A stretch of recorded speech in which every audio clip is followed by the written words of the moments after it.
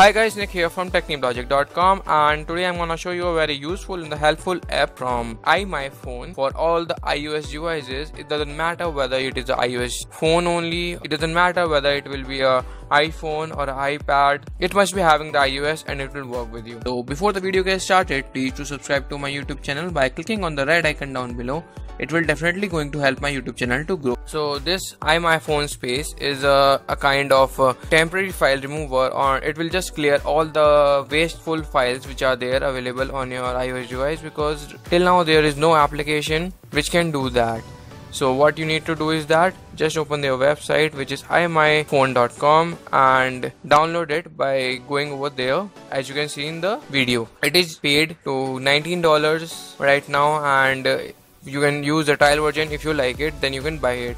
I'm also giving away these 5 license codes, so if you want to win, just comment down below and it will be chosen up by random.org. So don't waste the time. All the best for the giveaway as well. So what you need to do is that if you are using the trial version, just download the application. After that, after downloading it, just install it like I'm doing it right now, and it asks you different options and you can just say next, and it will just install into your Windows. And if you have the code, just put it over there like you got the registration code and enter it over there, which I will provide you if you win. There will be 5 winners over it, and if you don't have it, you can just continue trial version. After that, it will ask you to plug your device into it.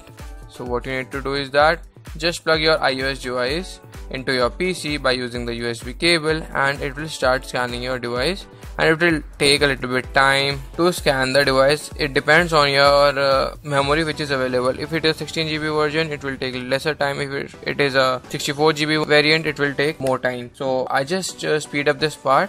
As you can see, it is scanning my iOS device. After that, it will just show you all the junk files which is available on your device. Right now I'm having the 68 MB of junk file. Temporary files is 907 MB.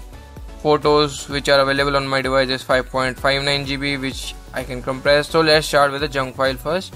Just clean it over there and just clean the whole thing, and it has done with it with no time. And when we come up with temporary files, which is 907 MB, I just click over here. It is showing me 18 MB because it has a huge files and very small files. It is taking so much time, but just forget it. Once it is done, you will be very happy while cleaning up all the junk file and temporary files. Coming to the photo, just click on cleanup and it will show 2 options: backup and compress, and backup and delete. You can select any of that item. If you want to compress your images, like it is showing before 26 MB and after 1.2 MB. I have not tested it yet because my images are not too high in memory, and I can work with it. I just skip this part. And coming to the large files which I am having, it is showing all the videos which you can delete by selecting each and every video which you don't want in your device. You can delete it, and you can even bifurcate and delete your applications from here.